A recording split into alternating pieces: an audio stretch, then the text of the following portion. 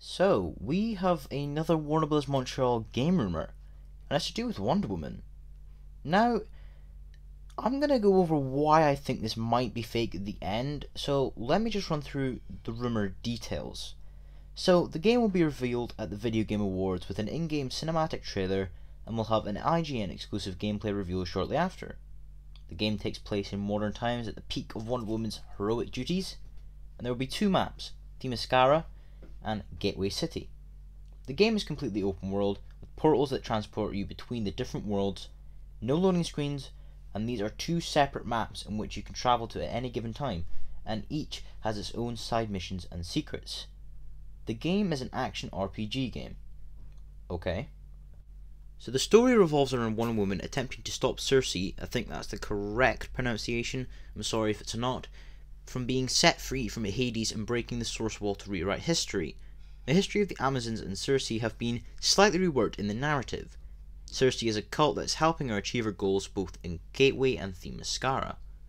There is a multitude of villain/boss fights in the game, some of which aren't directly tied to Wonder Woman. Here's who he knows are villains based on trailer and gameplay reveal: Circe, Hercules, Dr. Poison, the Furries?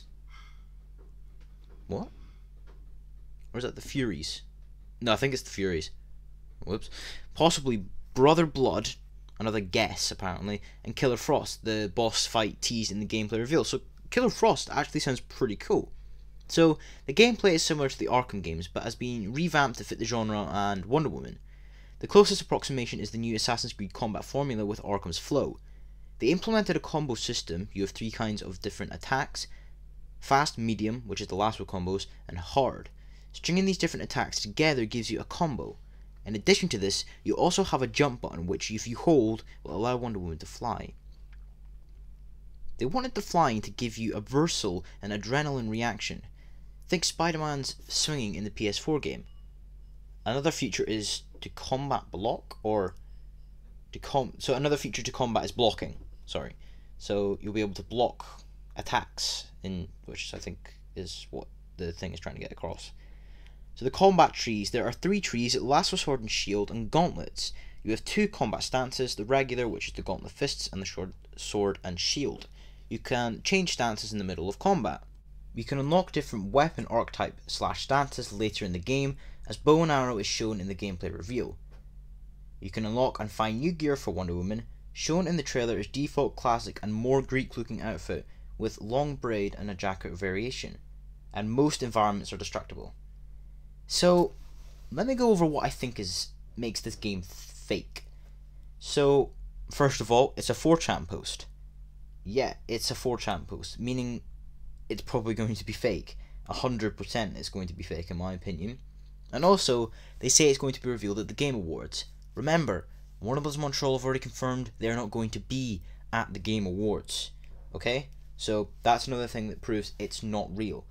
And the other thing that kind of confused me was it's going to be an action RPG. If they have tailored one of these, it's going to be a single player game. So if they have tailored the player to play it as Wonder Woman throughout the game, then why is it going to be an RPG? Does it mean that you can customize your costume at the beginning? Because it says that you're going to be able to get new unlockables for your costumes throughout the game. So it's not really an RPG at the start, is it? That's kind of confusing me.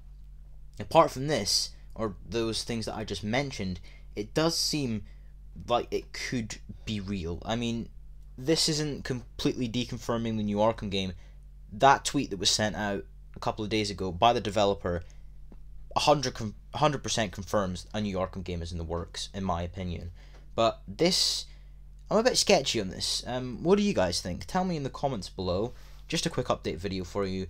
Don't worry, I think the Arkham game is still happening. But if this is happening, I don't know, this seems alright actually. I like the inclusion of Killer Frost. That would be pretty cool. See you guys in the next one. Like if you did enjoy the video, and please consider subscribing. See you guys in the next one. Bye!